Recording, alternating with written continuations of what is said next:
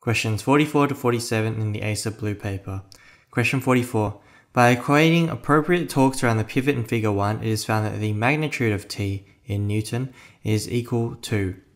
So when this question asks us to equate torques, essentially what it's saying is figure out what happens if T clockwise is equal to T anti-clockwise.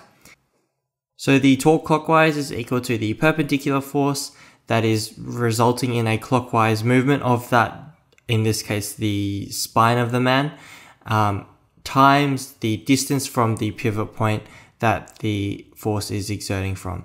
So in this case, the perpendicular force that is resulting in a clockwise movement is the weight, and the weight is equal to 420 newtons.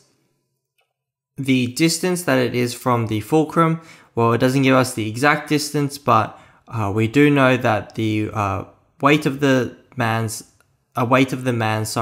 is acting at a distance 0.6 times the full length, or L, from that pivot point. So finding the T anti-clockwise is a little bit more difficult, and that's because we don't have a force that is in a perpendicular form for the anti-clockwise movement, because T in this case is acting at this sort of angle to the man's spine and is not acting at this pure perpendicular way that the weight was. So we've basically got to figure out the perpendicular component of T, in other words the vertical component of T, so this part. And to do that we use trigonometry. So in this case, to figure out the value / magnitude of that vertical component, we use sine. So sine theta is equal to opposite, which is in this case the T vertical component / perpendicular component, over T in total. So we also know that sine theta, it can be substituted for alpha, and that's from the third dot point in the stem. So we get alpha is equal to TV on T, and T vertical component is therefore equal to alpha times T. So if we're going to sub in for the respective values, the vertical component of the force, or T vertical, is equal to alpha T, and then we're timesing that by the distance, which in this case is 0.7 times L.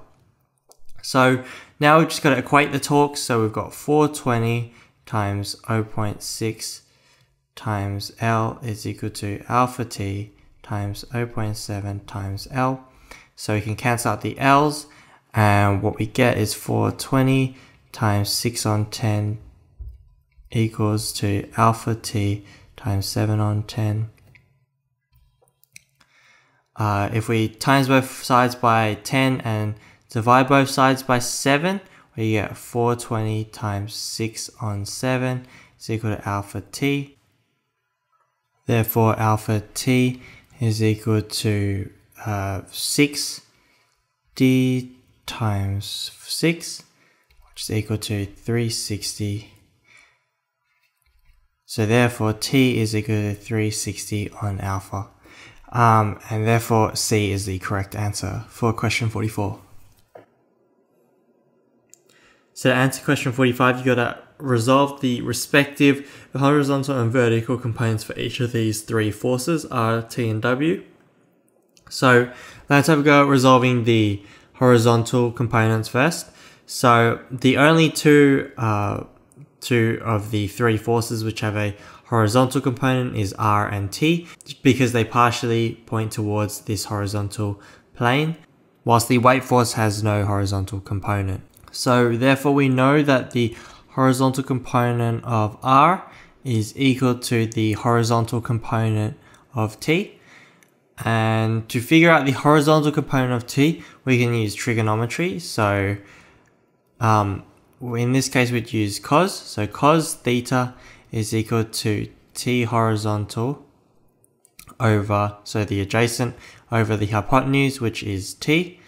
As again we know from the third dot point in the end of the stem, we know that cos theta is also equivalent to beta. So that leaves us with this. So therefore TH is equal to beta T. So because of this relationship, we can therefore also say that the horizontal component of R is equal to beta T. So let's now resolve the vertical components. The R force and the T force, they both point upwards, whilst the W force points downwards. So therefore, the R vertical plus the vertical component of the T force is equal to W. So from going off the values that we found before, we can say that the vertical component is equal to alpha T. So overall we get RV plus alpha T is equal to 420. So therefore RV is equal to 420 minus alpha T. Now that we have these two values, RH and RV, we can figure out the total magnitude of R. So if we just draw out a quick diagram of what R actually looks like, this is the value of R here, the hypotenuse. Our vertical component is here and our horizontal is here. To figure out the value of the hypotenuse, when you know the values of the two other side, what you do is you use Pythagoras' theorem. So in this case, our hypotenuse value is R, so R squared is equal to RH squared plus RV squared. So therefore, if you sub in all the values and take the square root of both sides, what you get is beta T squared plus 420 minus alpha T squared. And this most closely resembles the answer for A for question 45, that the overall value is equal to beta squared T squared plus 420 minus alpha T squared. So if you've managed to reach question 46, you've already done most of the hard work, because this question's a bit of a gimme mark.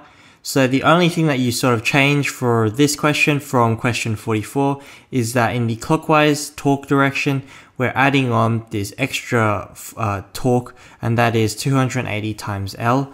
And that's because the box weighs 280 newtons and we're picking it from the end of the lever. So therefore the full length is the distance, and the full length is equivalent to L. So if you just sort of go through the maths and working out, you should get something like this. And the correct answer in this case is D, that 760 on alpha is the value of T. So question 47 is pretty simple if you understand what's going on.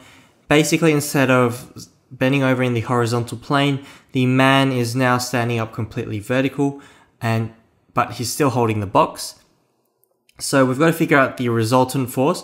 The resultant force is basically the force going upwards, and it will be equal to the combination of weight forces acting downwards. So that is the weight force of the box plus the weight force of the actual man himself.